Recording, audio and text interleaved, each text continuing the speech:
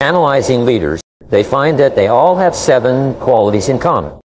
And these qualities are all learnable qualities. And you learn them by practice. Whatever you dwell upon or think about grows in your mentality. You think about these qualities, you develop the qualities. Number 1, the most important quality is the vision. Leaders have vision. Peter Drucker said that if you do not have a vision to be a world leader when you start your business on your kitchen table, you'll probably never be very successful. Imagine you could be a world leader. He asked the question, well, if I was the world leader in my field, how would I be different from today? How would my company be different from today? You cannot write it down. You don't know what it is. Clear, fuzzy. It's almost like you're driving fog night. And you write it down. There's a direct relationship between how clear your ideal future is on paper. You may not even know clearly where you're going to achieve it. All you have to do is clear about what you want. There's a difference between winners and losers in every field. Winners take the first step with no guarantee of success. Second quality is courage. 2 qualities that every single leader had in common. Vision, exciting picture of the future that they wanted to create. Courage, the courage to take action on the vision with no guarantees. Nothing worthwhile in life possible in a risk. The risk is that it won't work. Move out of the comfort zone. The biggest single limitation on success in work today is the comfort zone. You will become comfortable doing things a certain way. There's a whole new field that I work in called business innovation. As a rapid change, most business models are obsolete. The wonderful thing about business model innovation is that it's a skill. They're all learnable. As you can learn, you've got to get out of your hardest thing for all companies. Biggest single check. People want check. Comfortable doing it the old way. Third quality of leadership worldwide is integrity. It's impossible to follow someone if you don't believe them. You don't believe that they say is true. The biggest mistake that leaders can make is to make a promise and not keep the promise. They say that they will do something and then not do it. So, integrity is considered the most important skill. It even comes before leadership, vision, courage. So it's really important. If you're a leader, you have a reputation. Everybody will know who you are. And you will be fit. The number 4 is responsibility. Leaders do not criticize or complain. When you criticize anything or anyone, actually you weaken yourself. And when you become weak, you become little. In the military academies, whenever you're spotted with a senior officer, and you have, let us say you have your iron, S8, cadet. Why is your jacket unironed? And you're only allowed to give one of 3 answers. Yes, sir, no excuse. That's how they train the top officers in the world. Because they know that nothing makes a person weaker or littler, always making excuses. No leader could be a leader. All they did was make excuses. Henry Ford once gave this motto for success. It's never complain, never explain. This is the 5th quality. Leaders is excellence. Leaders set high standards. Leaders work for excellence in products and services. They're constantly striving. They did a study recently, fastest growing small and medium-sized companies in America. These companies in 3 years had grown 10, 20, 50, 100 times in size, profit. They studied, they say, what is the most important factor in the success of these businesses? All in very competitive fields. Tremendous. Number 1 was quality. The products and services they produced were recognized as being top quality. And leaders of those companies were intensely focused on improving quality. Every day they're looking for ways to improve the products and services in the way that they take care of their customers. And sometimes one small change makes a tremendous difference. So, number 6 is communication. Leaders are good communicators. Those who lead are the ones who can clearly talk about what they believe. Let's imagine that we're out on a tour, a 3-hour tour on the boat. and we get stranded on a desert island. Well, one of us stands up and says, I will lead. We want to follow the second guy. The only thing we have is his conviction, his absolute belief in the existence of that world that we cannot see, and his ability to put that future state into words that we're drawn to, and we will volunteer to go with him, maybe even take personal risk. The irony is our own survival depends on our ability to help each other. This is the irony. And here we go, we have to cross rivers and go around boulders and chop down trees, and eventually we come to where he said the fishing village is. And there's no fishing village. And he turns to us and says, I believe there was a fishing village, but that doesn't matter, because look what we were able to do. We were able to get through that forest together. That's called leadership. When people believe what you believe, they will work for you with blood and sweat and tears. When they don't believe what you believe, they work for your money. The seventh quality of leadership is action. The action orientation is the critical thing. If a person takes action quickly on a new idea, chances are they're going to be successful bought by. When you take action, you get three benefits. The first benefit is that you get feedback, which enables you to self-correct. And all of life is a process of experimenting. Second of all is you get ideas. It makes you smarter. It activates more of your brain. Sitting there passively doesn't do anything. But taking action actually sort of lights up your brain like a Christmas tree. And the third factor is that taking action gives you confidence. The more confidence you have, the more creative you are, the more energy you have, happier you are. You feel like you're in control of your life. You feel powerful. And that is why the top 20% of people in every society and business are proactive, constantly taking action. The bottom 80% are passive. They're waiting for someone else to come and tell them what to do. And so since you are highly proactive, you're obviously in the top 10% of your field. And the people in the top 10% are the ones they call the progress. Maybe not in the short term, but in the long term. Is a person who acts like a leader is a leader that minute. The person can go from being a passive person, a follower, to being a leader in one instant. All you have to do is begin to act like a leader. Think like a leader and act like a leader. Number one, your personal leadership ability is the major limit on what you can achieve. Because what you do is you set a goal, and you make a plan, and you work on that goal every single day. That's your leadership. When a team is in trouble, they don't fire the players, they change the coach. When a company is in trouble, they don't fire the staff, they bring in a new leader. A new leader can transform an organization. Number two is leadership is the ability to get results. Do you get the results that are expected of you? Well, you get the results that you have committed to get. If you start your own business, the results you committed to get it are making sales, generating profits to provide for yourself and your family and so on and so forth. So results are the keys, like a semicolon or a colon. There's a one-to-one between leadership and results. You can be a leader without followers. You don't have to have 10. As long as you're getting results, you're a leader. Third is leaders have a clear vision of the future. Top 10% of people have a very clear idea of where they're going. They have clear goals and clear plans they're working on. Drucker and the leaders think about the future. A vision is an ideal future picture. Helps the company decide what they should be doing more of, what they should be doing less of, what is consistent with their philosophy and their values, and what is not. So it's very important that individuals and organizations sit down and think through what the vision should be. Decide what's right before you decide what's possible. Imagine that your company is now perfect in every respect. It has the finest people, products, processes, and services. What would it look like? What would it stand for? Allow yourself to play with this idea. This is called blue sky thinking, and it's practiced by all peak performing executives.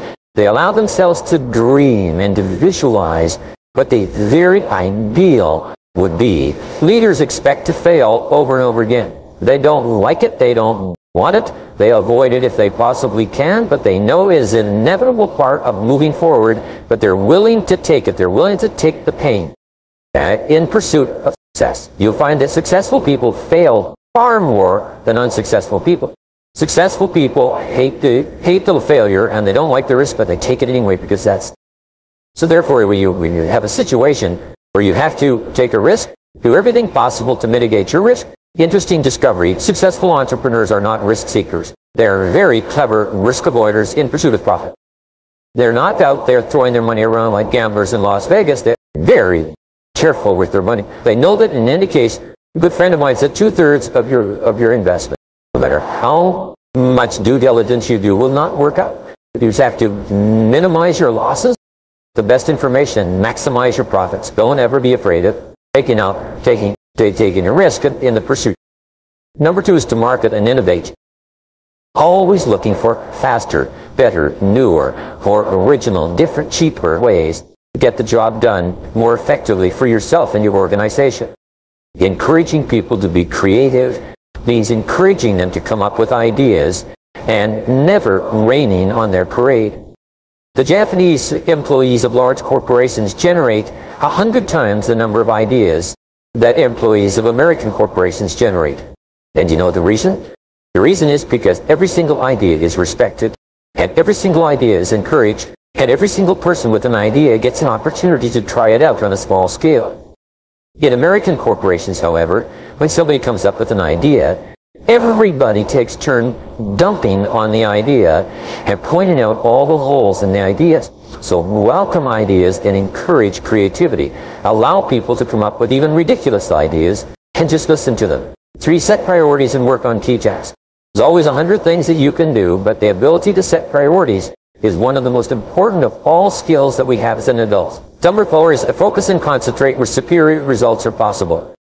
And this is important. Ben Trigo had the very worst use of time is to do very well what need not be done at all. It's amazing how many of us spend an enormous amount of time working on something that need not be done at all. It's the rule for great success is do fewer things, but do more important things, and do more of them, and get better at them.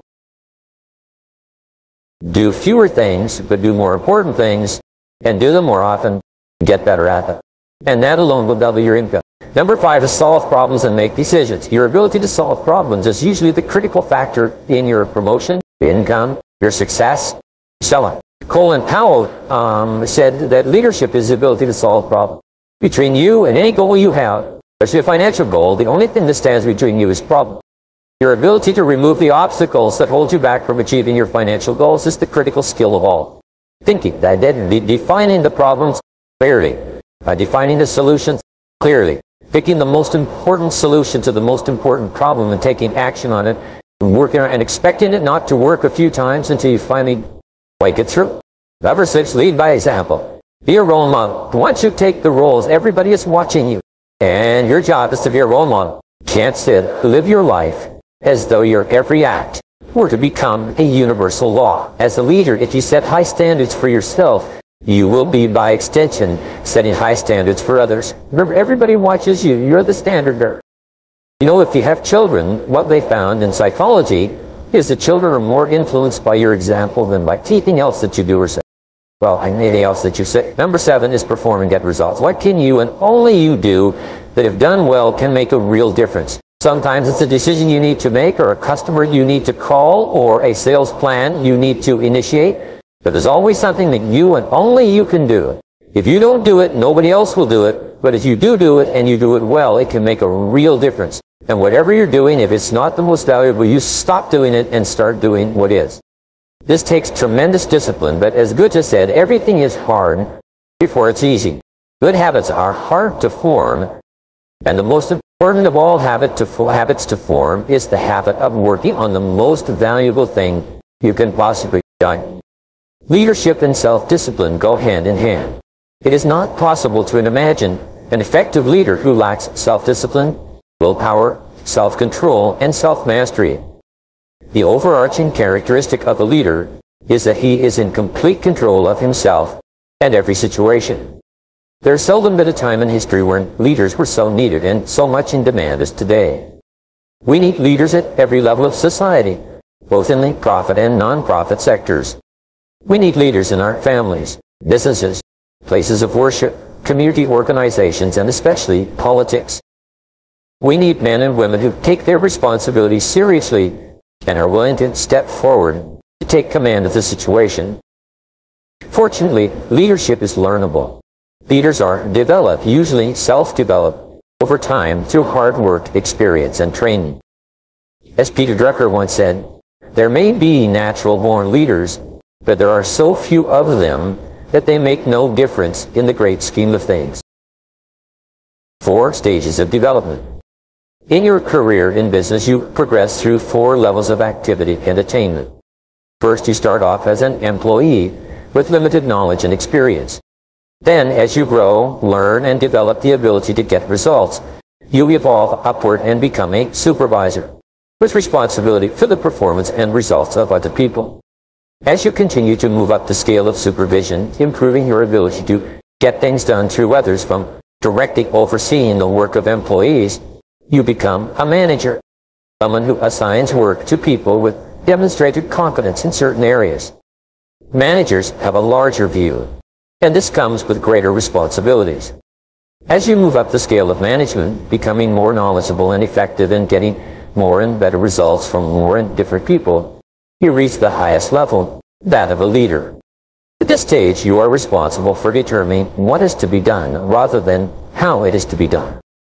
It is said that some leaders are made, some are born, and some people have leadership thrust upon them. Leaders emerge or are promoted to deal with a situation requiring leadership ability. In its simplest terms, the role of the leader is to take responsibility for results. The primary reason that people are promoted into increasingly higher levels of leadership is because they demonstrate the ability to get the required results at each level. The ongoing question of the leader is always, what results are expected of me? Clarity is essential.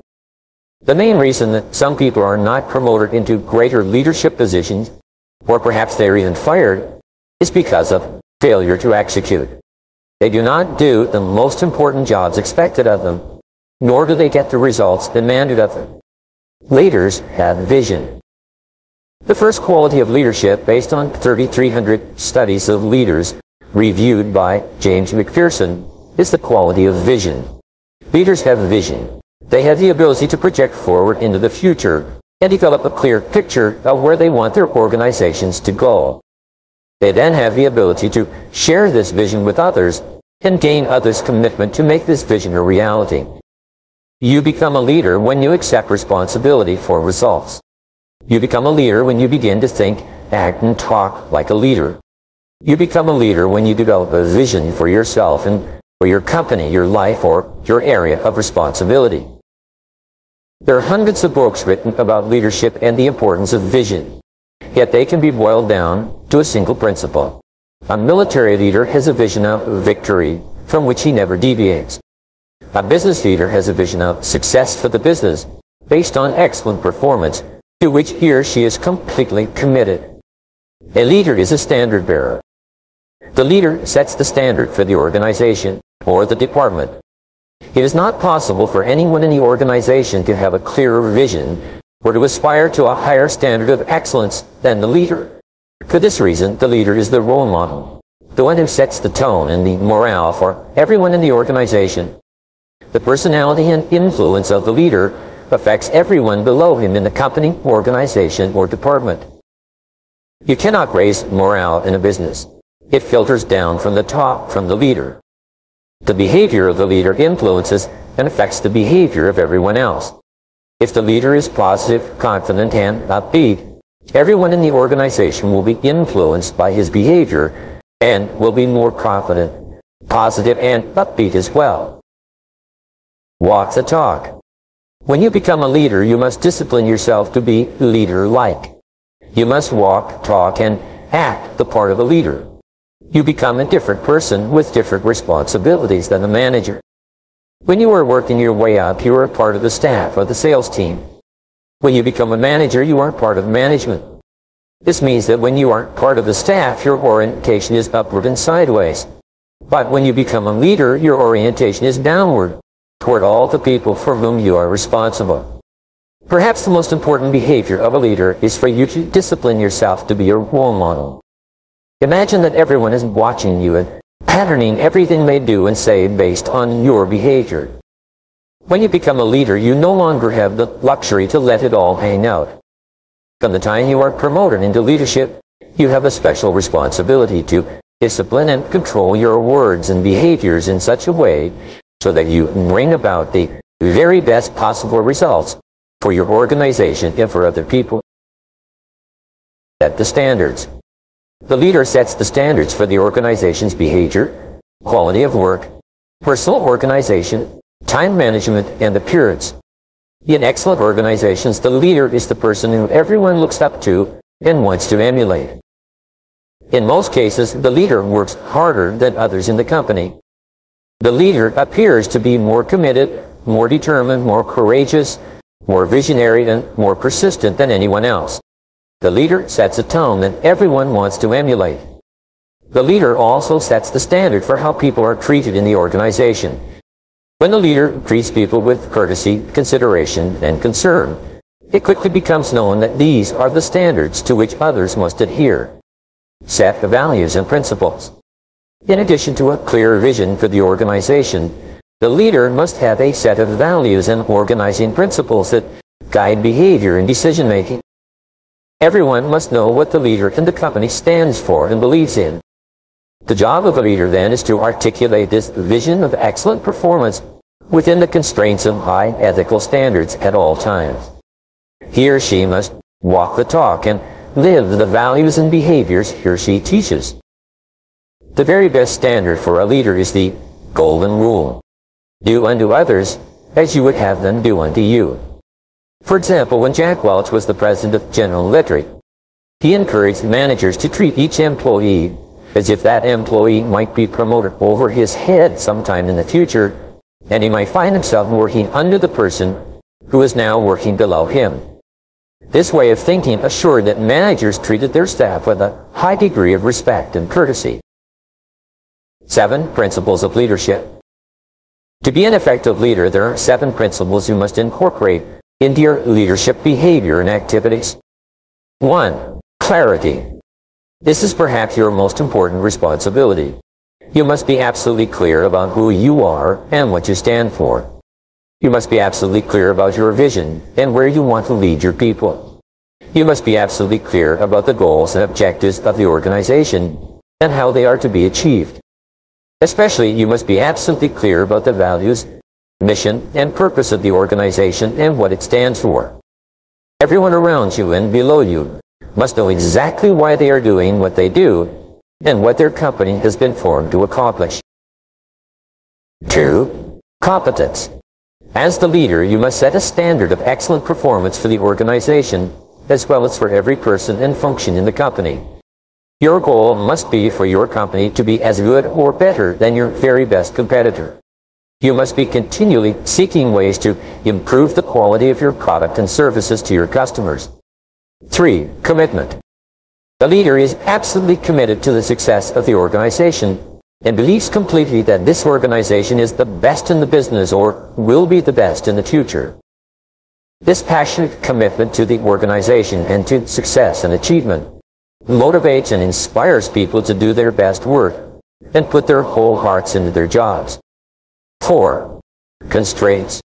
The job of the leader is to identify the constraints or limiting factors that set the speed at which the company achieves its most important goals of revenue and profitability.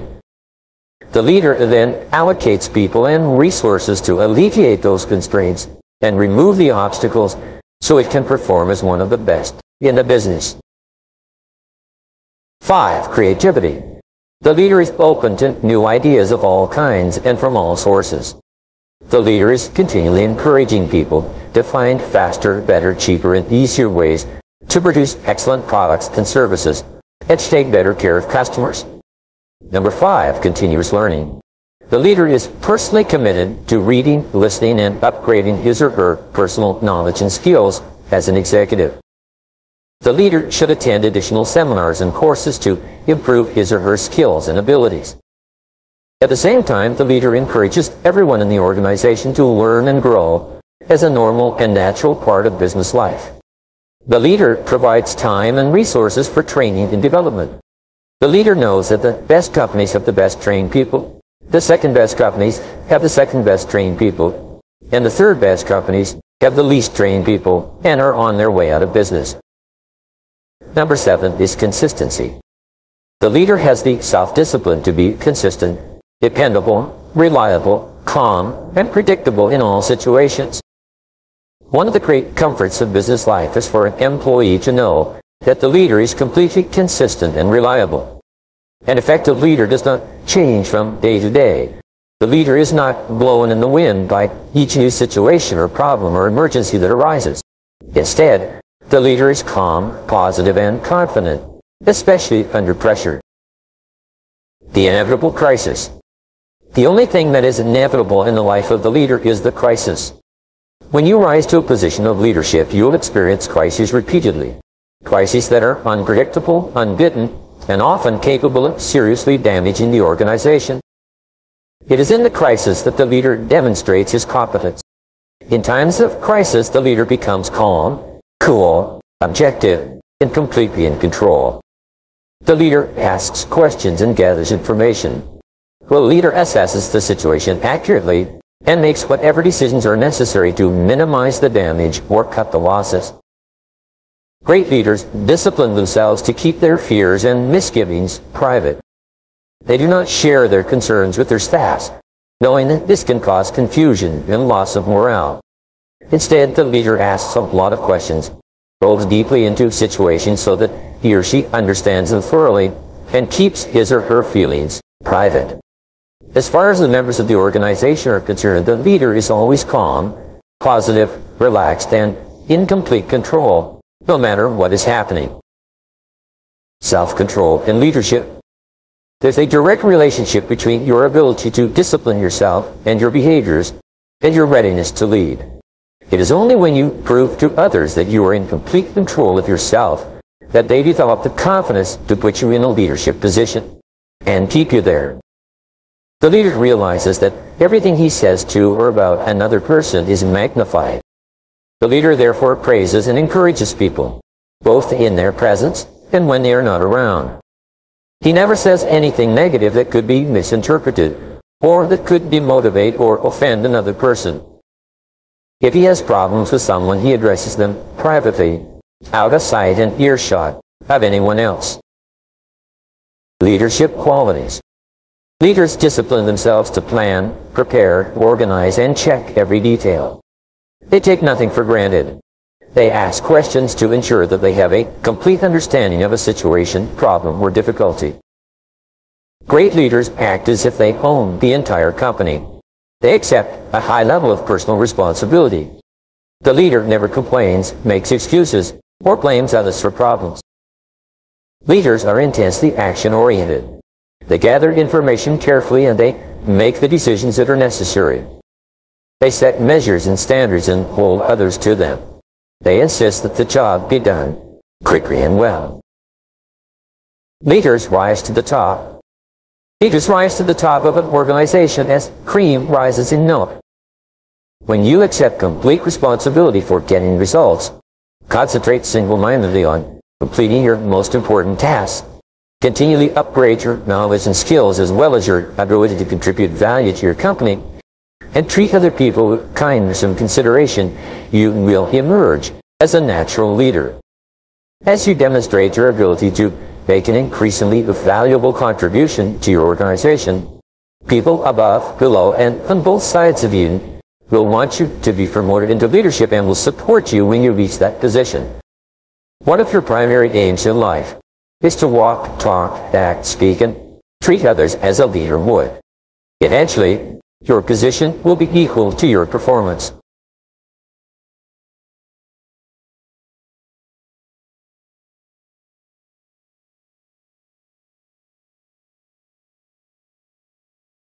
Your conscious mind is the head office of your life. Its role is to deal with the information in your environment and then to identify, analyze, compare it against other information, and then to decide what actions to take. But it is your subconscious mind that contains the great powers that can enable you to accomplish vastly more than you ever have before. At least 90% or more of your mental powers are below the surface.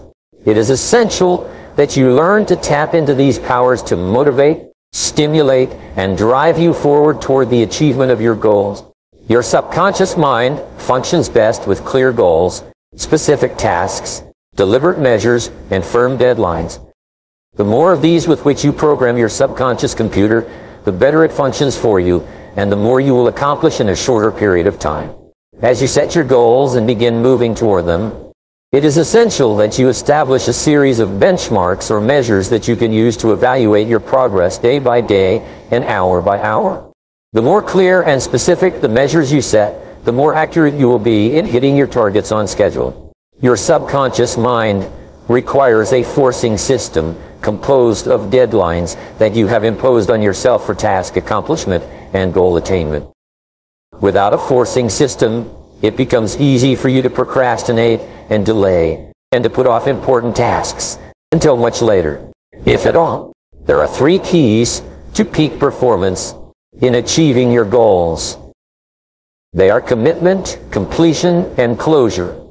When you make a firm commitment to achieve a particular goal and you put aside all excuses, it is very much like stepping on the accelerator of your subconscious mind. You will be more creative, determined, and focused than ever before. Great men and women are those who make clear, unequivocal commitments and then refuse to budge from them no matter what happens.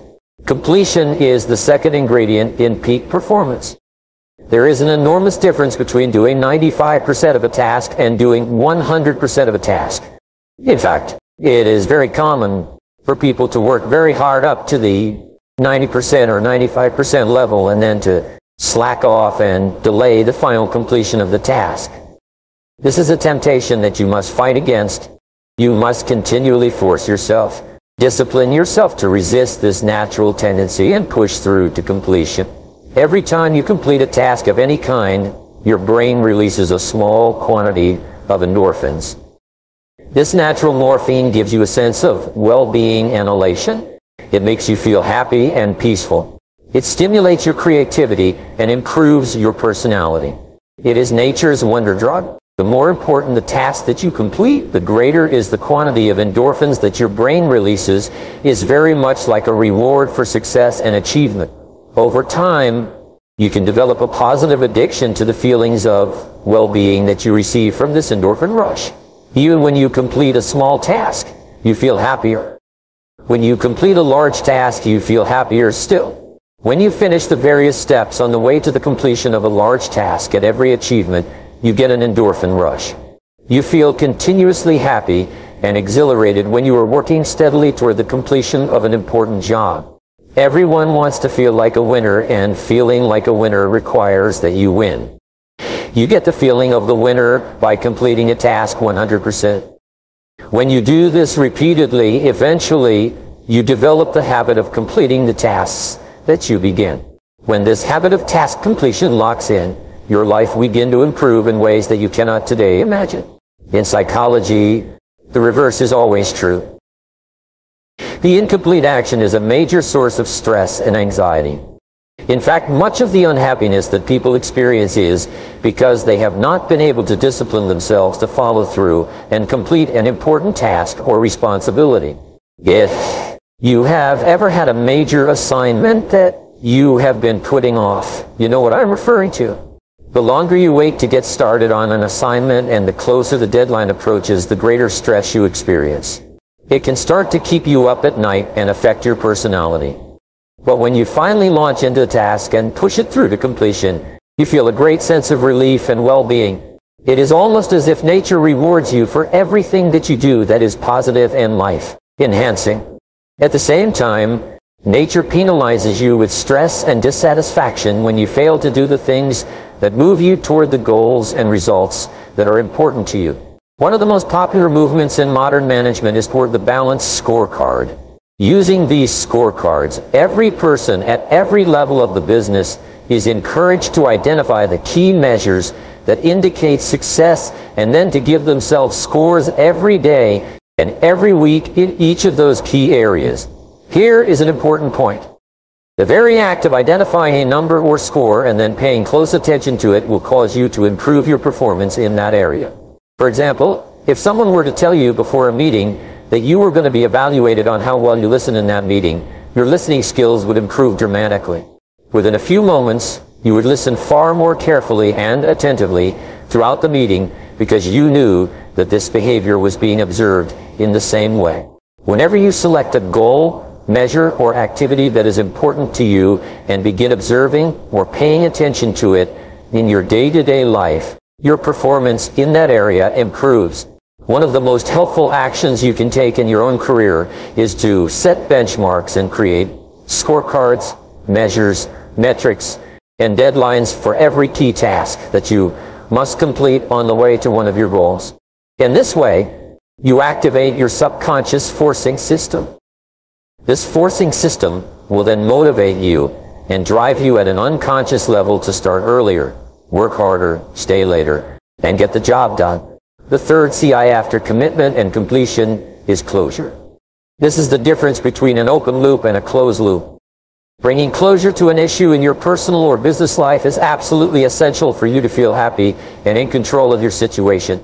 Lack of closure, unfinished business, and incomplete action of any kind are all major sources of stress, dissatisfaction, and even failure in business. They consume enormous amounts of physical and emotional energy. Perhaps the most important ability in the world of work is dependability.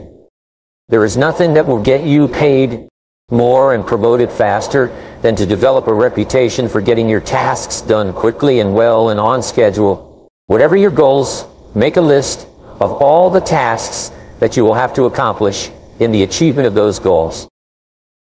Put a deadline on every one of those tasks, then work every day and every hour to hit your deadlines. Measure your progress each day as you go along. Speed up or slow down where necessary. But remember, you can't hit a target that you can't see. The greater clarity that you have with regard to deadlines and measures, the more you will accomplish and the faster you will get it done. A goal or a decision without a deadline is merely a discussion. It has no energy behind it. It is like a bullet with no powder in the cartridge. Unless you establish deadlines to which you are committed, you will end up firing blanks in life and work. Sometimes people ask, what if I set a deadline and I don't achieve the goal by the deadline? Simple, set another deadline and then another, if necessary. Deadlines are best guess estimates of when the task will be completed.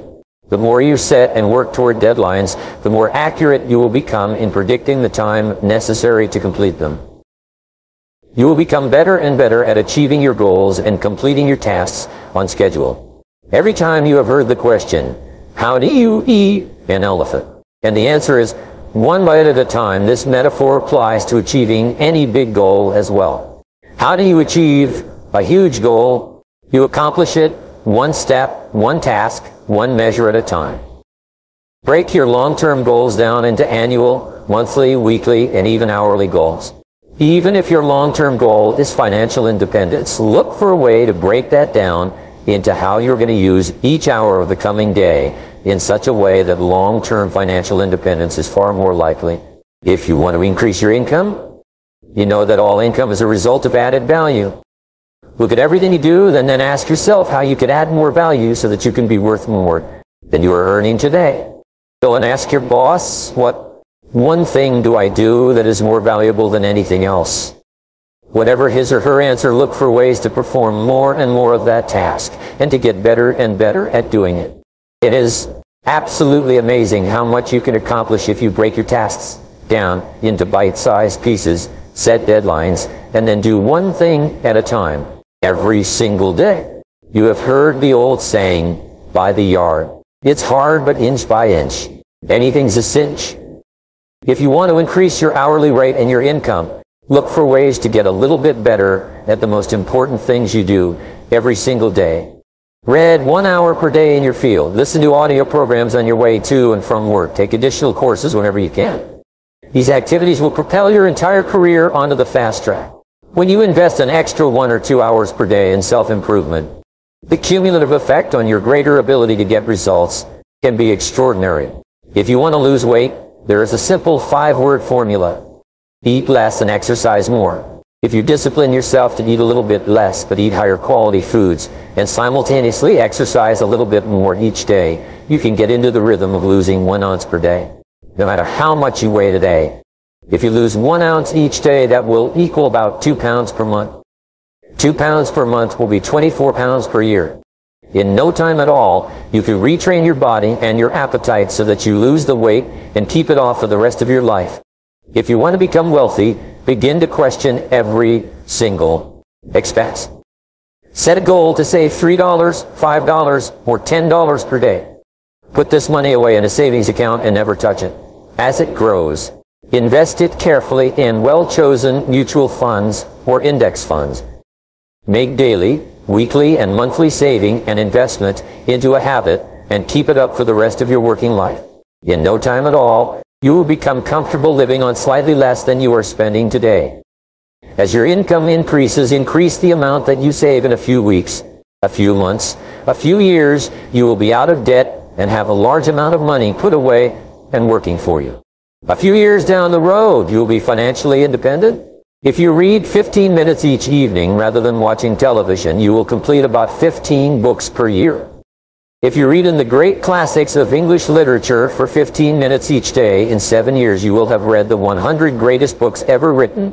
You will be one of the best, educated, and most erudite people of your generation, and you can achieve this just by reading 15 minutes each evening before you go to bed. If you're in sales and you want to increase your income, keep careful track of how many calls, how many presentations, how many proposals, and how many sales you are making each day, each week, and each month at the present time. Then, set a goal to increase your number of calls, presentations, and proposals per day. Set a goal to increase your number of sales each week and each month. Every day, measure yourself against your own standards in each area of your life. Analyze your activities carefully and select a specific number that more than anything else determines your level of success in that area. Then, focus all of your attention all day long on that specific number. The very act of focused attention will cause you to perform better in that area, both consciously and unconsciously. If you want to be healthier, you could focus on the number of minutes per week that you exercise or the number of calories per day that you eat. If you want to be successful financially, you can focus on the amount you earn each hour or the amount that you save each month. If you want to be successful in sales, you could focus on the number of calls you make each day, the number of sales, or the size of sales you make each month. If you want to be successful in your relationships, you can focus on the number of minutes that you spend face to face with the most important people in your life each day and each week. You've heard the saying, what gets measured gets done. There's another saying, if you can't measure it, you can't manage it. Your ability to set specific measures on your goals and then to keep an accurate record and track your performance each day will assure that you achieve your goals exactly when you have decided to, or even before.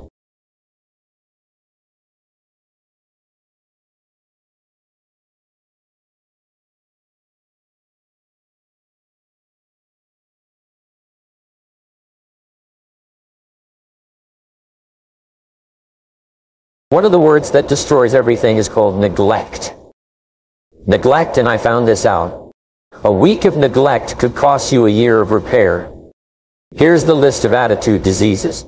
Number 1 is indifference, the shrug of the shoulder. The guy's not even concerned. He's just drifting. Well, to be any kind of winner, you've got to get worked up. There's one problem with drift. You cannot drift to the top of the mountain. A life full of adventure is a life full of many decisions. The ones that turn out to be wrong give you better experience to make better decisions. So don't see how many decisions you can get out of. See how many decisions you can get out of. See how many you can get into. That's where the adventure is. So shake off this disease, indecision. The next one is doubt, and one of the worst is self-doubt. The guy doubts himself, doubts if it'll last that long for him, doubts if he can do that well, doubts if he can make that much, doubts if he can make that much, doubts if he can accomplish all that. So here's the key. Turn this coin over and become a believer. And there are many things to believe in. One of the majors is yourself. Now, for those 3, don't get you. This one will. Worry. That's a devastating disease. Worry causes health problems, social problems, personal problems, family problems. I used to have it bad. I used to be known as a super warrior. Not a super warrior. Not a super warrior. No, super warrior. My advice to you is, do what I finally did on worry. Give it up. I'm not saying it's easy. It took me almost 1 year to kick the worry habit, and it was not an easy year. I learned how to do it. And you can, here's the next attitude disease, overcaution. Now you can also be too reckless, but you can also be too cautious. And my caution was always the risk. Risk used to drive me right up the wall. Then I'll tell you what changed my whole life. When I finally discovered it's all risky. The minute you were born, it got risky. The Englishman says, well, if that's the way it's going to work out, let's give it a go. Right, that's what it's for. Give it a go. Somebody says, yeah, but I'm looking for safety and security. Fine, then huddle in a corner. We'll cover you with a sheet, bring you 3 meals a day, and we'll protect you. Feed you, look after you, care for you, care for you, care for you. The guy said, yeah, I'd live to be 100. But what a way to live, right? What a way to live, safe and secure. And see, it's not important how long you live. What's important is how you live. Here's the next attitude disease. We're almost through this monthly list. The poor pessimist leads an ugly life. He doesn't try to figure out what's right. He tries to figure out what's wrong. He doesn't look for virtue. He looks for faults. To the pessimist, the glass is always half empty. To the optimist, the glass is half full. Quiet with the same measure affects people 2 different ways. I answered, it all depends on how you look at it. Our lives are mostly affected by the way we think things are, not the way they are. The way we think they are affects us the most. Kids ask good questions these days. One of them said to me, Mr. Owen, how do you build a good life? I said, it's simple, but it's not easy. Here's how you build anything. Select the right ingredients, keep out the wrong ingredients, and it starts with thought. I asked the kids, what would happen if somebody dropped sugar in my coffee? They said, well, you'd be okay. I said, what if somebody dropped strike 9 in my coffee? They said, well, you'd be dead. I said, correct, lesson 1. Life is both sugar and strike 9. You've got to be careful. I said, what if my worst enemy drops in the sugar? They said, well, you'd be okay. I said, what if my best friend, even by accident, drops in the strychnine? They said, well, you'd be dead. I said, correct, lesson 2. What's your coffee? You've got to be careful. See, it doesn't matter whose hands you get the bad stuff from. It doesn't matter where you get the bad stuff. It'll still do its damage. On your bank account, wherever you get it. Complaining, crying, griping. Why do some people do so well in life while so many others don't? It's a deadly disease. It's how we feel about life that will decide how life feels about us. If we think we're going to fail, we might not even thrive. We are more likely to succeed in life if we have a positive I can do it attitude than if we have a negative I can attitude. So attitude is the magic word that can change our lives. It's up to us to have a good attitude about life and all the problems it brings. Before we talk about our attitude toward the world, it's important to discuss our attitude toward ourselves. We tend to minimize our own abilities and the goals we can achieve. We also tend to believe that others can accomplish things in our field that we cannot. As a result of this defensive, doubtful attitude toward ourselves, many people live narrow, darkened, and frustrated lives. However, those who stay young all their lives not only welcome change, but see it for what it really is. A new opportunity, a chance for further fulfillment. Attitude is a reflection of a person's will, and it's incalculably powerful. It can bring about marvelous results for us, but we need to train it patiently day by day. Successful people who constitute the top 5% of individuals who go from one success to another. Successful people have a particular kind of attitude towards themselves and life that sets them apart from the rest. They possess a strong belief in their ability to accomplish what they set out to do, and they approach life with a healthy and positive attitude. Successful people possess an attitude towards themselves that is characterized by healthy self-esteem, confidence, and a positive outlook. They also have a healthy attitude towards failure, seeing it as an opportunity to learn and improve rather than a setback. One of the remarkable things about successful people is that they come to be called successful, outstanding, brilliant, lucky, and a host of other accolades, even though they are not necessarily more intelligent or outstanding than the people around them. They're unwavering in their ability to succeed. Healthy self-esteem and a positive outlook set them apart from the rest. They see failure as an opportunity to learn and grow, and obstacles as opportunities to overcome. By developing the right attitude towards themselves and life, anyone can achieve success and live their best life. The importance of attitude cannot be overstated. People who are successful, regardless of their field or background, all have one thing in common: the right attitude. They expect more good out of life than bad, and they expect to succeed more than they fail. This mindset makes them resilient to failures and setbacks. The world we live in is impersonal and does not care whether we change or not. However, adopting a good, healthy attitude towards life can make a huge difference in our lives. By adopting a successful attitude, we can achieve our goals and lead a fulfilling life. It doesn't matter how good your attitude has been in the past. There's always room for improvement. Small refinements upon something already good can make it great. So here's the test. For the next 30 days, act towards the world, everything and everyone with whom you come in contact, with the attitude that represents the kind of results you want to achieve. For instance, if you want to be more successful in what you're doing, act as though you are already in possession of the success you seek. If you want others to treat you with admiration and respect, treat others with admiration and respect first. You may not have realized it, but every person you interact with also believes that they are the most important person in the world. This is true for every human being on earth. So, for the next 30 days, try treating every person you come across as if they are the most important person in the world. Treating everyone in this way is important not only because it is the right way to treat others, but also because it can help you form a habit that will bring you amazing and delightful results for the rest of your life.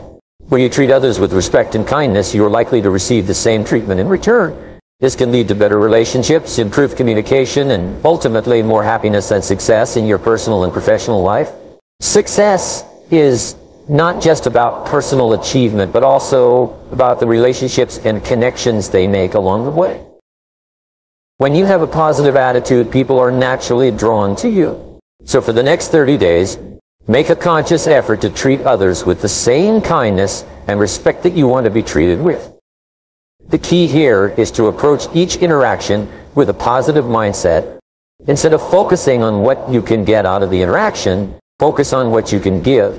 Remember, a good attitude is not something you have to be born with. It's something that can be developed through conscious effort and practice. You would recognize that when a person consistently acts with a positive and productive attitude, they have already placed themselves on the path to success.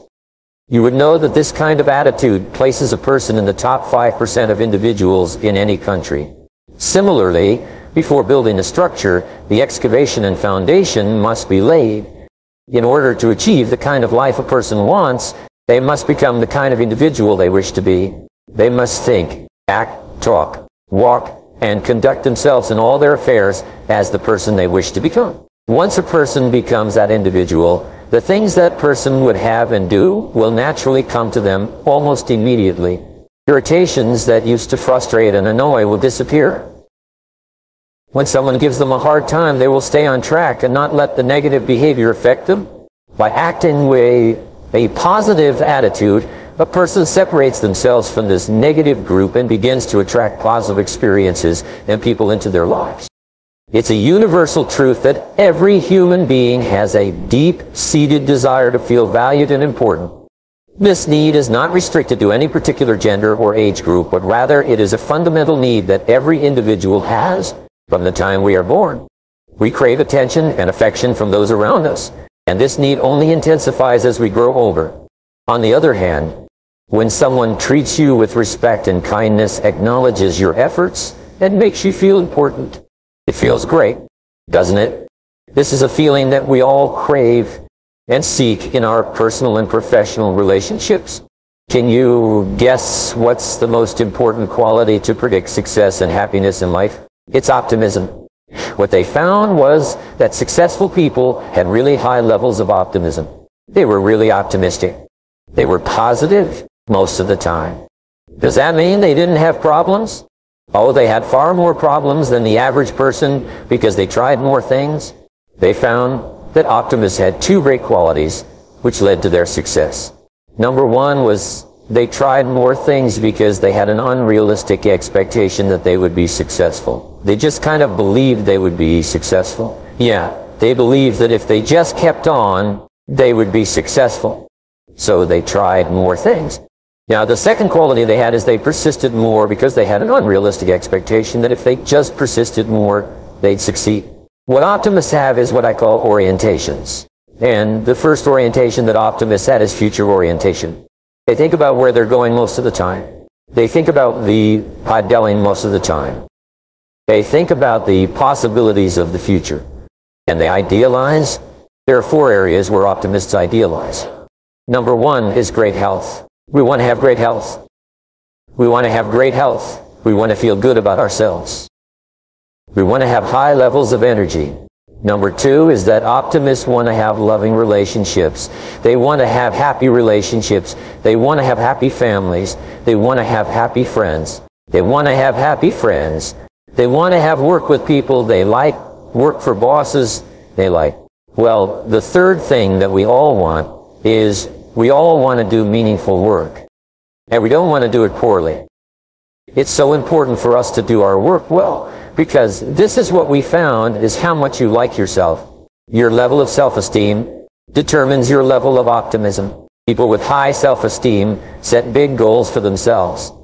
The starting point of achieving or dreaming great dreams is to have a fantasy or an imaginary idea of your life as if it were perfect sometime in the future. If your life was perfect in 5 years, what would it look like? What would it look like? Well, here's my favorite word in success. My favorite word in success is the word clarity. What I say is, you can't hit a target that you can't see. So your job is to be absolutely clear. If you had the power to achieve anything, if you could wave a magic wand over your life and have 3 wishes, what 3 wishes would you want? Health, happiness, money, financial independence. If you could dream it, you can do it. If you can write it down, if you can write it down, if you can imagine it and write it down, then the only question you ask is you say, how do we do it now? Who else has got what I want and who else one time didn't have it and now they have it? And what you do is you go and find out how they got there. You read their books, you ask them questions, you listen to their programs, and then you discipline yourself to do the same things they did until you get the same result. Number 4 is financial independence. Now, we all judge ourselves in life by how well we're doing on each of these 4. And we could be doing well in 3, but if we're low in 4, that's what bothers us. Now, the second orientation that successful people have is goal orientation. Goal orientation means that they have very clear written goals that they work on every single day. Take a piece of paper like this.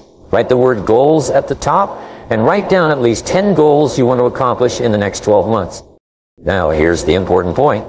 Writing down these goals takes 2 to 3 minutes. In fact, it's actually about 3 if you write down 10 things that you want to accomplish in the next 12 months. Now, all you have to do then is take this piece of paper, fold it up, put it away somewhere where you won't see it for a whole year. You'll be happy because not 8 of your 10 goals will have been accomplished in the most amazing ways. And you'll be sad because you will wish you had written more goals and bigger goals. People come to me and they say, my whole life has changed in the last 30 days. All kinds of things have happened. They've changed jobs, they've changed relationships, they've gotten a new house, they bought a car, they've taken a trip, and these are all things they wrote down. If all you'll do from this day is write down 10 goals, and instead of putting them away for a year, just review them on a regular basis. Writing a goal down actually programs it into your subconscious mind. So even if your conscious mind doesn't even remember the list, your subconscious mind's got it. I've spoken all over the world and given this exercise. I've never had anybody say it didn't work. The only things they say was incredible. The results in their lives were explosive. They could not believe it. Now, the third orientation is excellence orientation. In order to achieve something you have never achieved before, you have to be good at something you've never been good at before. You have to develop skills you've never had before. I learned that everybody in the top 10% started where in the bottom 10%. Everybody's at the top and doing well was once at the bottom and doing poorly. Everyone who is now at the front of the buffet line of life was once at the back of the line. Every expert in their field was once not in your field at all. And anything that anyone else has done, you can do as well. The only one who can stop you is you. by stopping. So therefore, you find that people who have no advantages at all, but have one thing, they just don't stop. They get to the top 10%, and you could be in the top 10%. This is what I learned, which changed my life when I was 24 years old. If you make a decision to get into the top 10% and you don't take it back, you will get there. There's nothing to stop you. The only reason people don't get into the top 10% is that they don't decide to. And if they decide to, they don't get started. And if they get started, they quit. So it's very important. But optimists say, hey, I can be in the top 10%. I can be. And they just never quit. And they just never quit. No, you're sure lucky. No, you won't. You make your own luck. You make your own luck by deciding where you're going and getting on the road. The only way we're going to get to the top 10% is by becoming very good at what we do. There are no shortcuts. We just have to get down and work it out. Just make any decision, be absolutely clear, and then you set your future, your ideal, set the goal to achieve the ideal, determine the skill that you'll need.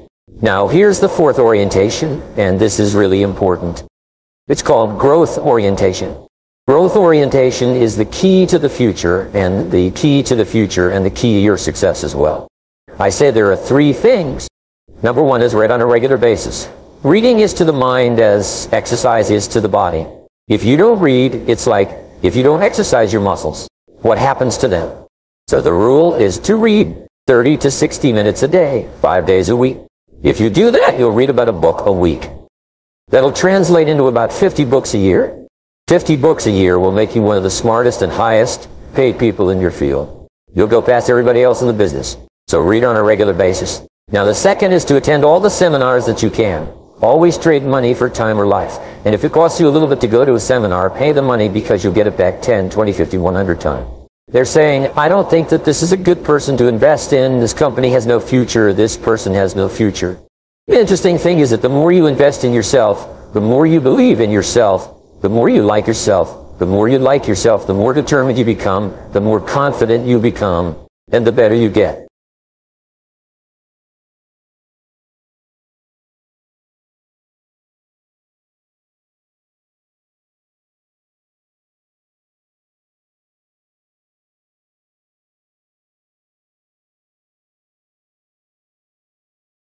You are your most valuable asset.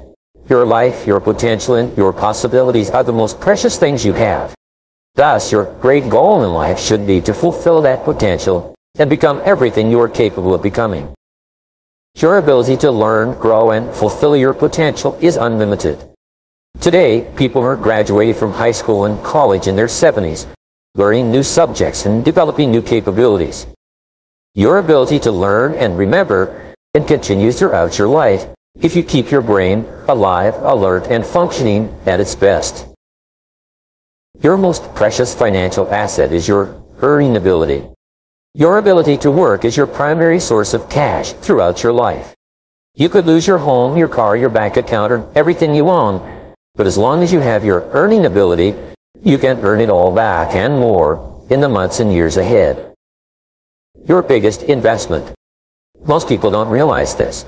They take their earning ability for granted. But it has taken you your entire life to develop your earning ability. Every bit of education, experience, and hard work that you have invested in learning your craft and developing your skills has gone into building this asset. Your earning ability is very much like a muscle. It can increase in strength and power year by year as the result of regular exercise. Likewise, the opposite is true too. If left alone or ignored, your earning ability, like your muscles, can become weaker or even decline because you have simply failed to upgrade it continually.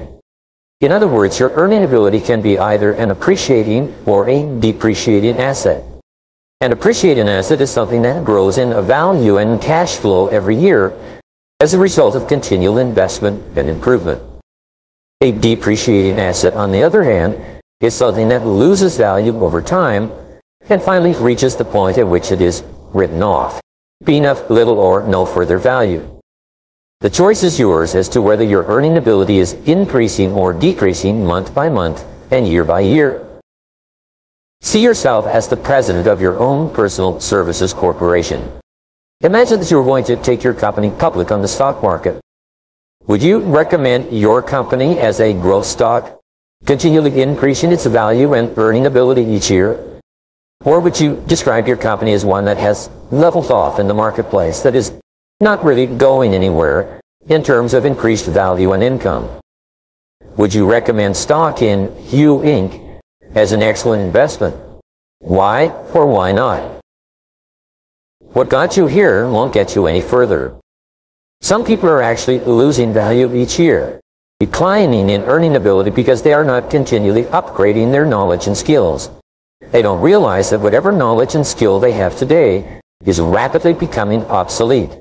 It's being replaced by new knowledge and skills that if you don't have them and someone else does, you'll be in danger of being overtaken by your competition.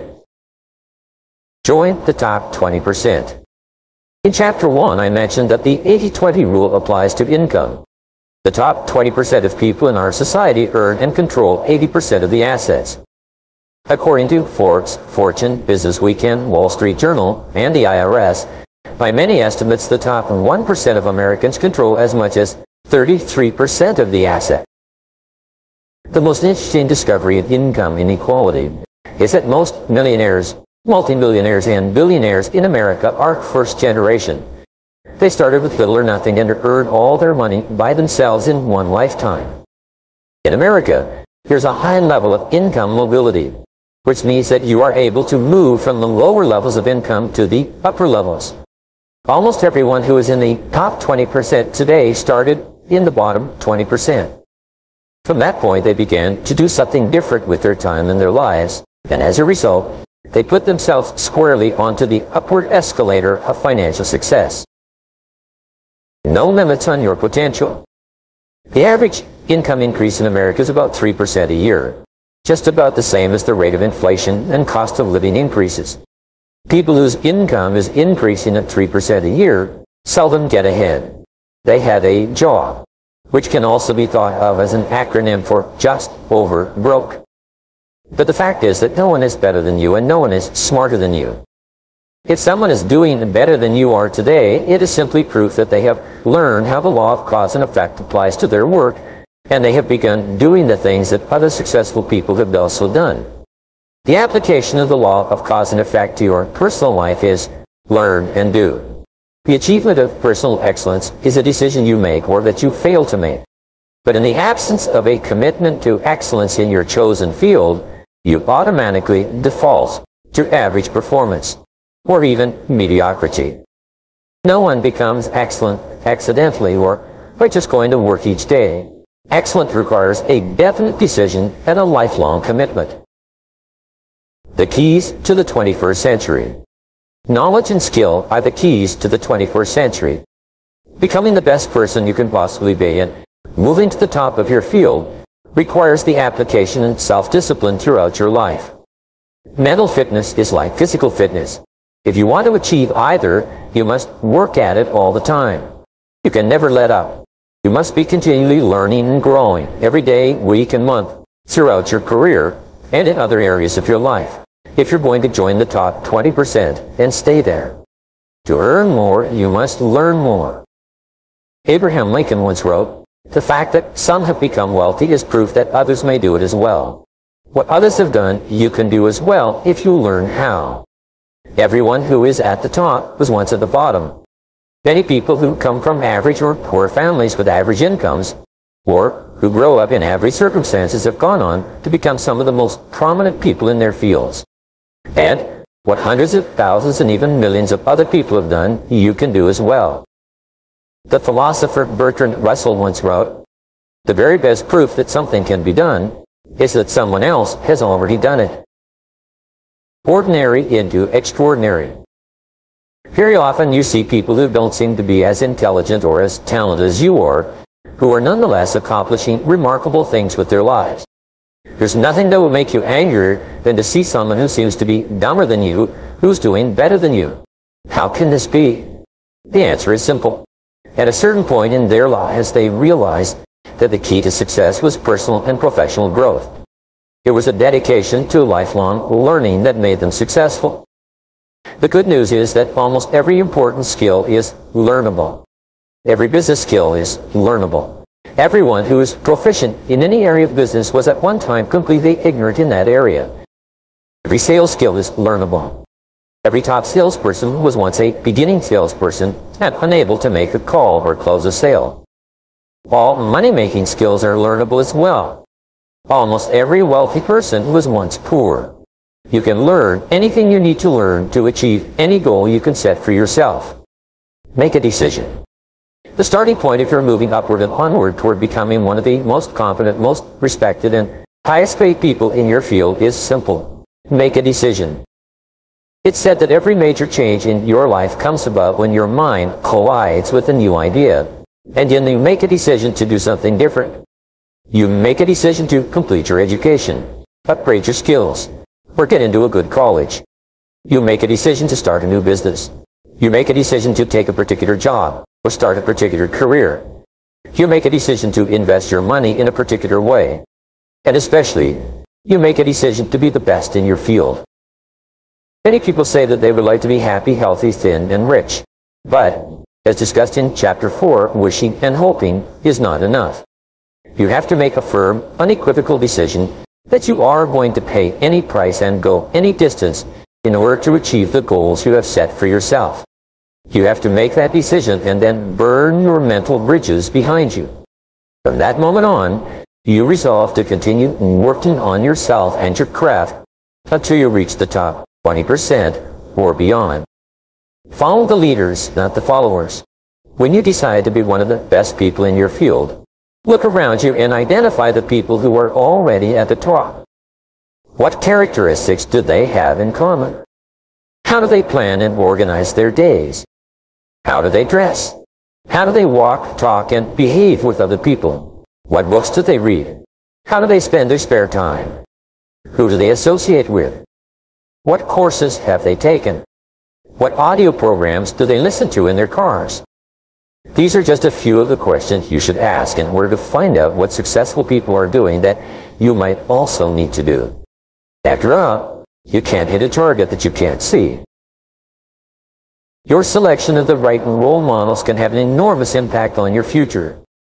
Dr. David McClelland of Harvard and author of The Achieving Society concluded that your choice of a reference group can determine as much as 95% of your success and achievement in life. Your reference group is made up of the people who you feel are just like me. Your natural tendency is to adopt the attitudes, styles of dress, opinions, and lifestyles of the people with whom you identify and associate most of the time. Fly with the eagles. Some years ago, one of my seminar participants told me his story. Bob Barton said he had started off in his 20s in a large company with about 32 salespeople in his branch. It was his first real job, and he was starting at the bottom. Because he was new, he hung around with the other junior salespeople. As they say, birds of a feather flock together. After a month or two, Bob noticed that the top salespeople in the office also associated with each other. They did not spend time with the junior salespeople. They also spent their time differently. When Bob got into work in the morning, the top salespeople were already there, planning their days and working on the telephone and making appointments. Bob also noticed that the junior salespeople would come in later, drink coffee, read the newspaper, and make excuses for not making sales calls. Bob decided that he was going to pattern himself after the top salespeople in the office. He looked at the way they dressed and groomed, and he resolved to dress and groom the way they did. Each morning he would stand in front of his mirror and ask himself, do I look like one of the top salespeople in my office? If the answer was no, he would go back and change his clothes until he felt that he looked as good as the best people. He began to come into the office and organize his day before 8:30 a.m. so that he was ready to make calls as soon as his customers were available to see him. One day, Bob asked one of the top salespeople if he could recommend a book or audio program that would help him. It turns out that top people are always willing to help other people improve. When he got the recommendation, Bob immediately went out and got the book and sent away for the audio program. He read the book and visited the program, and then reported back to the top salesman. The top salesman gave him some more advice on things to read and listen to, all of which Bob followed. Bob asked another salesperson how he planned his day, and that salesperson showed him his time management system. So Bob began to plan and organize his day the way the top salespeople did it. By using these top salespeople as his role models and emulating them whenever possible, Bob started to make more appointments, see more prospects, and make more sales. Within 6 months, he was one of the top salespeople in the office as well. By that time, the top salespeople had invited him for coffee and lunch, and he became one of them rather than one of the junior people. The next year, Bob went to the National Sales Conference, where he met a lot of the top people from around the country. He deliberately sought them out and asked for their advice. What books would they suggest? What audio programs would they recommend? What seminars had they attended? What strategies did they find that were the most effective in building their sales business? Bob did something that very few people do. When he received advice, he followed it. He immediately took action on the advice and then reported back to the people who had given it to him. Within 4 years, Bob became one of the top salespeople in the country. His friends and associates were the other top salespeople in his branch and in the other branches. His income had increased several times. He wore beautiful clothes, drove a new car, lived in a lovely home, and had a wonderful wife. And he said that it all came about as a result of asking top salespeople for their input and then following that input and applying it to his sales activities. But here's the kicker.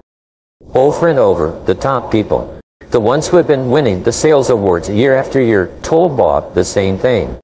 He was the first person who had ever come up to them and asked them for advice. No one else had ever sought them out and asked them why they were so successful. The answers have all been found. Here's a great discovery. All the answers have been found. All the routes to success have been discovered. Everything you need to learn to move to the top of your field has already been learned by hundreds and even thousands of other people. And if you ask them for advice, they will give it to you. Successful people will have their phone calls held, cancel other appointments, and put their work aside to help other people to be successful. But you must ask, and then you must follow their advice once they give it to you. If you can't ask them directly, read their books and attend their talks and seminars. Listen to audio programs created by successful people. Sometimes you can send them emails and ask for advice. Learn from the best. Set high income as a goal. If your goal is to be in the top 20% of moneymakers in your field, the first thing you need to do is to find out what the people in the top 20% are earning today. This information is available. Just ask around. Check industry statistics. Go on to Google. You can find this information if you look for it. Once you know the income target at which you are aiming, write it down as your goal. Make a plan to achieve this level of income and work on it every day. Never stop until you reach it. The secret to high income in business and sales is quite simple. Learn and do. Like jacking up a car, you improve one notch at a time. Each time you learn and practice a new skill, you ratchet up your earning ability, and it locks in. As long as you keep increasing your earning ability, you keep ratcheting up to a higher level from which you seldom decline. Use the 3% formula to invest in yourself. To guarantee your lifelong success, make a decision today to invest 3% of your income back into yourself. This seems to be the magic number for lifelong learning. According to the American Society for Training and Development, this is the percentage that the most profitable 20% of companies in every industry invest in the training and development of their staff. Decide today to invest 3% of your income into yourself in order to make yourself an appreciating asset, to continually increase your earning ability. If your annual income goal is $50,000, resolve to invest 3% of that amount, or $1,500, back into yourself each year to maintain and upgrade your knowledge and skills. If your income goal is $100,000, resolve to invest $3,000 per year back into yourself to assure that you reach that level of income. The payoff is extraordinary. I was giving a seminar in Detroit a couple of years ago when a young man about 30 years old came up to me at the break. He told me that he had first come to my seminar and heard my 3% rule about 10 years ago. At that time, he had dropped out of college, was living at home, driving an old car, and earning about $20,000 a year as an office-to-office salesman. He decided after the seminar that he was going to apply the 3% rule to himself, and he did so immediately. He calculated 3% of his income of $20,000 would be $600. He began to buy sales books and read them every day. He invested in 2 audio learning programs on sales and time management. He took 1 sales seminar. He invested the entire $600 in himself in learning to become better. That year, his income went from $20,000 to $30,000, an increase of 50%. He said he could trace the increase with great accuracy to the things he had learned and applied from the books he had read and the audio programs he had listened to. So the following year, he invested 3% of $30,000, a total of $900 back into himself. That year, his income jumped from $30,000 to $50,000. He began to think, if my income goes up at 50% per year by investing 3% back into myself, what would happen if I invested 5%? The next year, he invested 5% of his income, $2,500 into his learning program. He took more seminars, traveled cross-country to a conference, bought more audio and video learning programs, and even hired a part-time coach. And that year, his income doubled to $100,000. After that, like playing Texas Hold'em, he decided to go all in and raise his investment into himself to 10% per year. He told me that he'd been doing this ever since. I asked him, how has investing 10% of your income back into yourself affected your income? He smiled and said, I passed $1 million in personal income last year, and I still invest 10% of my income in myself every single year. I said, wow, that's a lot of money. How do you manage to spend that much money on personal development? He said, it's hard. I had to start spending money on myself in January in order to invest it all by the end of the year. I have an image coach, a sales coach, and a speaking coach. I have a large library in my home with every book, audio program, and video program on sales and personal success I can find. I attend conferences both nationally and internationally in my field, and my income keeps going up every year. There are 3 simple steps to become the best. Becoming one of the top people in your field requires discipline and application more than anything else. There are 3 simple steps that you can follow to become the very best in your field. 1. Read 60 minutes in your field each day. Turn off the television and the radio. Put aside the newspaper and read material about your field for 1 hour each day before you start working. 2. Listen to educational audio programs in your car. Start them and stop them as you listen so that you can reflect on what you have just heard and think about how you can apply the ideas to your work. 3. Attend courses and seminars in your field regularly. Seek them out. Take online courses in the convenience of your own home. Courses that enable you to upgrade your skills and give you important ideas that you can use to be even more successful. The power of compound learning, like compound interest, is quite amazing. The more you learn, the more you can learn. The more you learn, the better your brain functions, and the smarter you get. Your memory and retention rate improves. The more you learn, the more relationships you find between something you learned at one time and something you learned at another time. Never stop learning and growing. The achievement of mastery. How long does it take to achieve mastery in your field? According to the experts, the acquisition of mastery requires about 7 years or 10,000 hours of hard work. It takes 7 years to become a master salesperson. It takes 7 years to become a successful business person. It takes 7 years to become an excellent diesel mechanic. It takes 7 years to become an excellent brain surgeon. It seems to take 7 years or 10,000 hours of hard work to get to the top of any field. So, you might as well get started. The time is going to pass anyway. The starting point of your achieving mastery is for you to commit to excellence.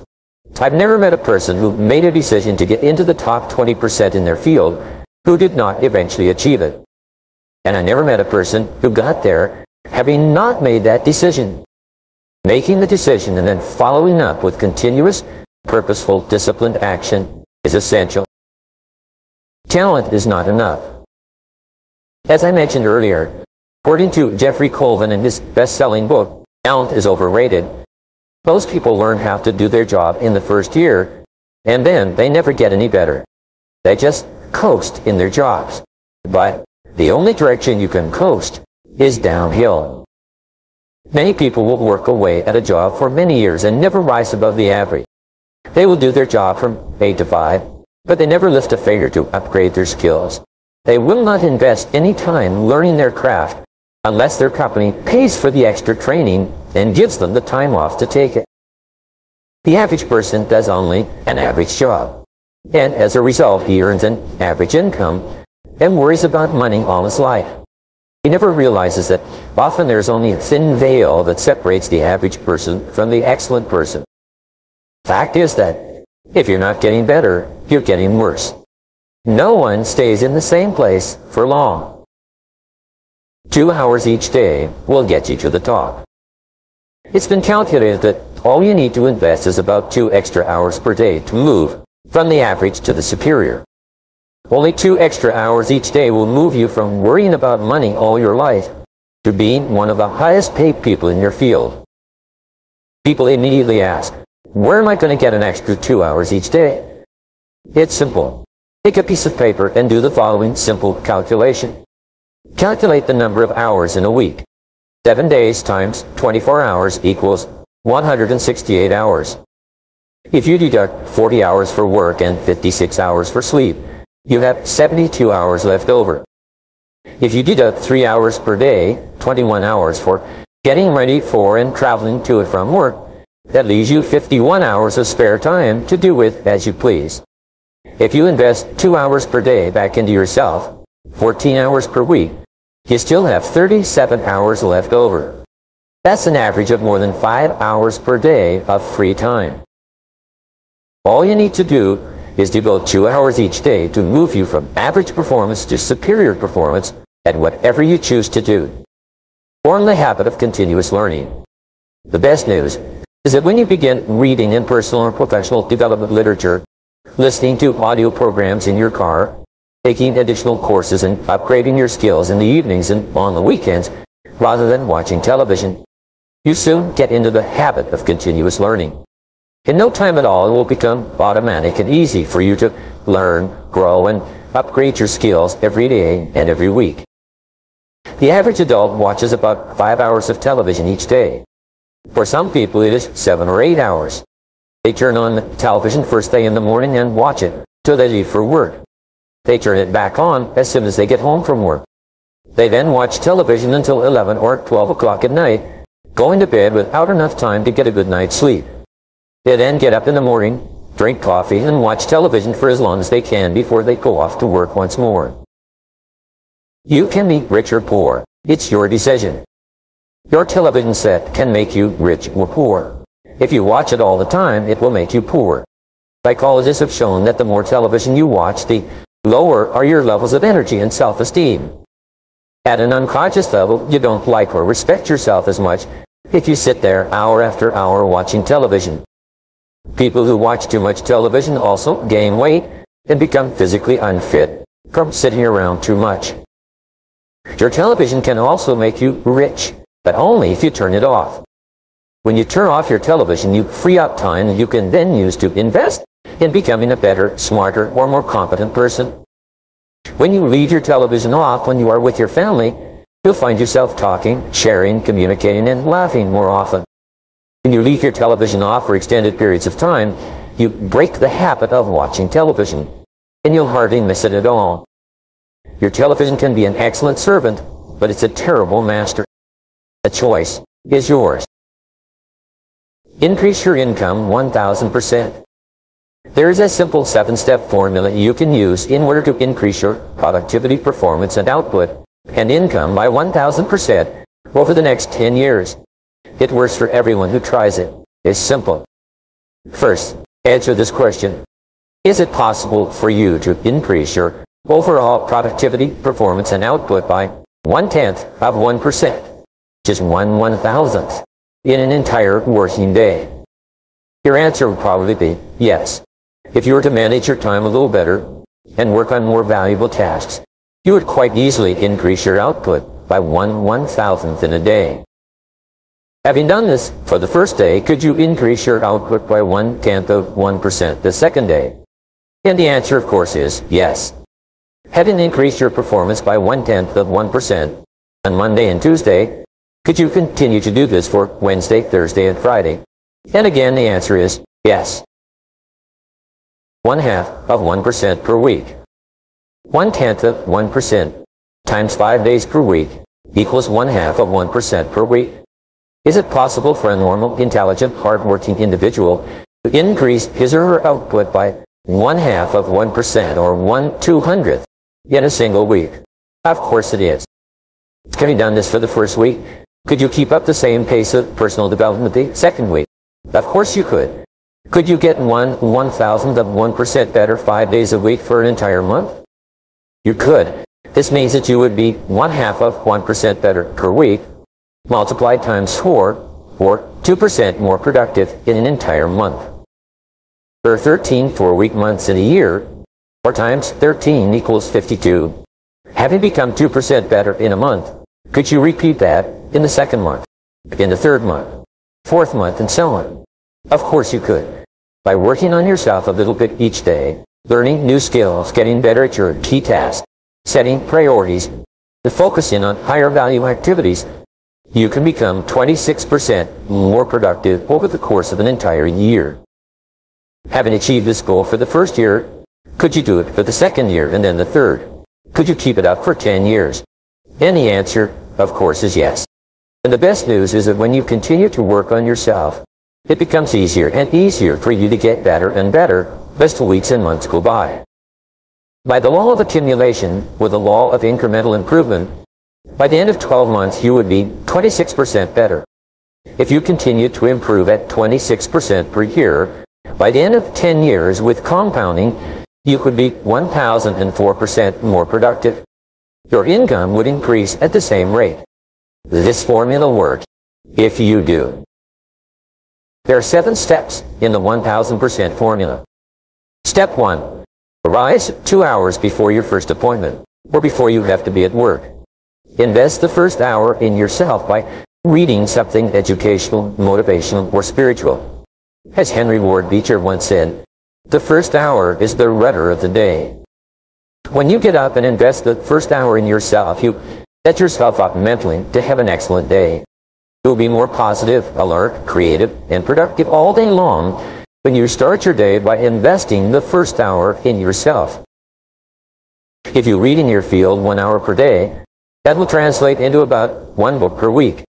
1 book per week will translate into about 50 books per year. Since the average adult reads less than 1 non-fiction book per year, if you were to read 50 books in your field each year, do you think that would give you an edge in your profession? Do you think that it would move you ahead of virtually everyone else in your business? Of course it would. If you read 50 books per year for 10 years, this would be 500 books that would help you to improve your productivity, performance, and income. At the very least, you would need a bigger house just to hold your books, and you'd be able to afford it. Reading 1 hour per day in your field will make you a national authority in 3 to 5 years. This alone can give you your 1,000% increase over the course of your career. Step 2. Rewrite your goals every day. Get a spiral notebook and rewrite your major goals in the present tense every morning before you start out, without looking back at what you wrote the previous day. This writing and rewriting is the process of programming instructions into the guidance mechanism of your mind. When you rewrite your 10 goals each morning, you'll continually see and think of opportunities to achieve those goals all day long. You'll become more focused, channeled, directed. You'll be more purposeful and determined. And you will achieve your goals much faster than if they were merely wishes floating around in the back of your mind. Writing and rewriting your goals each day can give you your 1,000% increase in income over 10 years. Step 3. Plan every day in advance. Make a list and set priorities on your work before you start off. Your ability to set priorities and to choose the most important thing that you could be doing at every moment is the key to organizing your life and doubling your productivity. We'll talk in detail about time management techniques in Chapter 12. Working on your top priorities can increase your income by 1,000% over 10 years, and it is probably impossible to achieve without it. Step 4. Discipline yourself to concentrate single-mindedly on one thing. Choose the most important thing that you can do each day. Then, start on it first thing and work on it until it's 100% complete. Your ability to focus and concentrate, when you develop and hone it into a habit all by itself, will enable you to double your productivity, performance, and output in the next month. And it will give you your 1,000% increase over 10 years. Step 5. Listen to educational audio programs in your car. The average business person who drives spends 500 to 1,000 hours per year behind the wheel of their car. When you turn your car into a university on wheels, a mobile classroom, you get the educational equivalent of 1 to 2 full-time university semesters as you drive around. Many people have gone from rags to riches by simply listening to educational audio programs in their cars as they drive from place to place. You could do the same. This alone could give you your 1,000% increase. Step number 6. Ask 2 magic questions after every call or event. First, ask yourself, what did I do right? Then, ask yourself, what would I do differently? The first question, what did I do right, forces you to think through and recall all the correct things that you did in that last meeting, presentation, or event, even if it was not successful. Write them down. The second question, what would I do differently, forces you to think through all the different ways you could improve your performance in a similar situation. Write these ideas down as well. In both cases, by reviewing your performance, by thinking about what you did right and what you would do differently, you program yourself to perform even better the next time. This is one of the fastest and most powerful exercises in personal growth and development I have ever discovered. This process dramatically speeds up the rate at which you move into the top 20%. Step 7. Treat every person you meet like a $1 million customer. Treat each person you meet and work with, both at home and in the office, as though he or she is the most important person in the world. When you treat people as if they are valuable and important, they will return the favor by treating you as if you are valuable and important as well. They will want to be associated with you, work for you, buy from you, and introduce you to their friends. You begin treating people like $1 million customers by starting at home with the members of your family. Remember, they are the most important people in your life. So when you start your day well, first thing in the morning, by making the members of your family feel important and telling them that you love them, you'll be more positive, relaxed, and happier for the rest of the day. Only 85% of your success will be determined by how much people like and respect you, especially in business and sales. Never miss an opportunity to treat people well. When you practice these 7 steps each day for a month, you will see changes and improvements in your life, work, and income that will astonish you. After a month of regular practice, you'll have formed a new habit of continuous personal improvement that can carry you onward and upward for the rest of your life. Be the best. Lifelong personal development and the commitment to personal excellence requires tremendous dedication, discipline, and willpower. The greatest payoff is that every time you learn and apply something new, your brain releases endorphins, which make you feel happier and more excited about your future. Every time you learn and apply something new, you'll have a greater sense of personal power. Your self-esteem, self-respect, and personal pride will increase. You'll feel very much in control of your earned ability, which is one of the most important parts of your life.